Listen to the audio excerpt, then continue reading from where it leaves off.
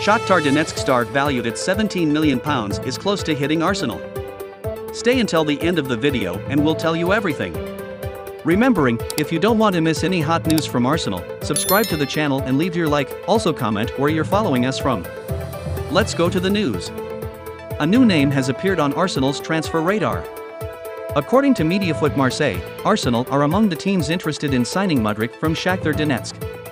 It's not the first time he's been sought after by a Premier League team, with Brentford having an offer rejected in January. Mudryk confirmed at the time that he was interested in joining the Bees, but would respect Shakhtar's final decision. The ace stated, "I want to thank Brentford for the offers." The left-back is considered one of the most sought-after players in Ukraine, and the Mediafoot Marseille report calls him similar in playing style to Brazilian star Neymar. It is claimed that any offer from Arsenal will need to be around the £20 million mark at least, with Mudryk under contract until 2026. The Gunners' manager remains convinced he needs an attack-focused central midfielder added to his squad. Arsenal manager Mikel Arteta spoke this week about the potential to sign another new player before the window closes in about 10 days. A winger is said to be at the top of their priority list, so Mudryk is a good fit in that regard for the Gunners.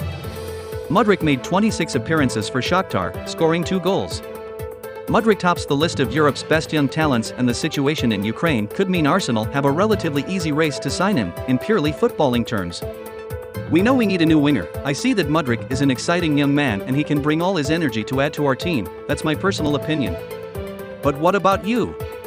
What do you think of those played on our team? Would it make a difference? Leave your comment. To the next.